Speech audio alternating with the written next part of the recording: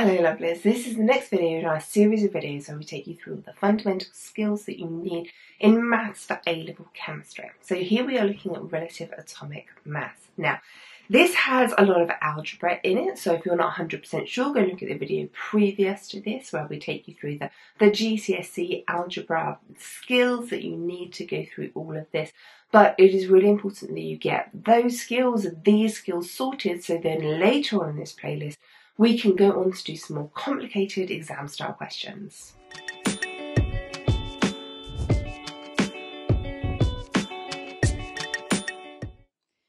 So now we're going to have a look at these relative atomic mass questions.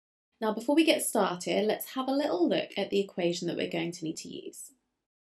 So here it is. So we need to know this equation, that relative atomic mass is equal to sigma, which is the sum of the mass number times by percentage abundance, and then once we have those all times together and added together, we will divide it by 100. So it's important that we know that that little sigma sign there, which is a Greek letter, means the sum of, okay, which means we're going to do mass times percentage and then add mass times percentage until we've done it for everything. So let us get started here. Let's have a look here at question 1. So in question 1, we're told that we have 51.5% of bromine 79 and 48.5% of bromine 81. So in this case, we will do 79 times 51.5 plus 81 times 48.5. And then we will divide that by 100. So all we've done there is mass times percentage plus mass times percentage. And that ends up giving us 79.97. And that there is the RAM. Okay, let's have a look now at question 2. So here the same idea occurs. So here we've got 81.3% of chlorine 35 and 18.7% of chlorine 37. Where in this case the 35 is the mass of that first isotope of chlorine and 37 is the mass of that second isotope. So let's give this calculation a go. So in this case the relative atomic mass is going to be equal to 35 times by 81.3 plus 37 times by 18.7, and then we will divide that all by 100. So we tap that away into the calculator, and what I end up getting as our answer there is 35.374. And that there is the relative atomic mass of that sample of chlorine. So next up we've got question 3. And this one here is looking at a sample that contains 98% of carbon-12 and 2% of carbon-14. So in this case, again, we're going to use the equation that we have here. We can see we've got two different masses of carbon, 12 and 14, and their different relative abundances. So if we put that into our equation here, we find that our relative atomic mass is going to be equal to 12 times 98% plus 14 times 2. And once we add those together, we will divide it by 100. And tapping that away into the calculator, I end up making that an answer of 12.04. And that there is going to be the relative atomic mass of this particular sample of carbon. So now let's have a look at question 4.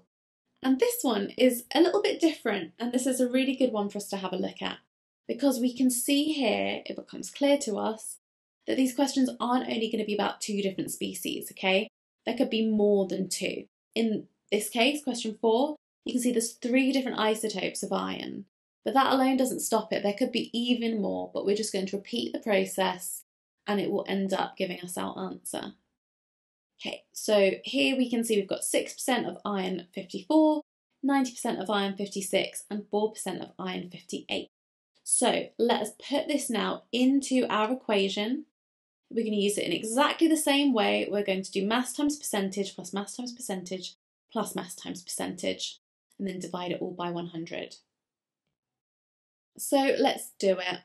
Let us now substitute all these numbers into our calculation. So here we've got the relative atomic mass is going to be equal to 54 times 6 plus 56 times 90 plus 58 times by 4, and then once we add all of those together we will divide it by 100, and then if we put that into the calculator I end up making it an answer of 55.96, and that there is the relative atomic mass of this particular sample of iron. So now we have a very similar question, but this time we're using different isotopes of magnesium. Here we can see we've got 78.8% of magnesium 24, 9.8% of magnesium 25, and 11.4% of magnesium 26. So to work out the relative atomic mass, we want to just substitute that into the equation we have here, which will end up being 24 times 78.8, etc. So let's do it. Let's put these numbers into our formula. So when we substitute it, we end up finding that our relative atomic mass is going to be equal to 24 times 78.8 plus 25 times by 9.8 plus 26 times by 11.4.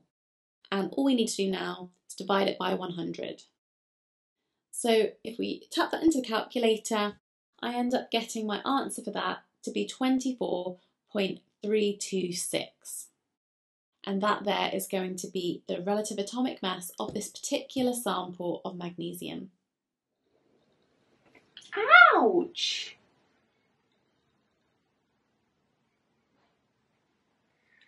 This is why in some videos I explain scratches.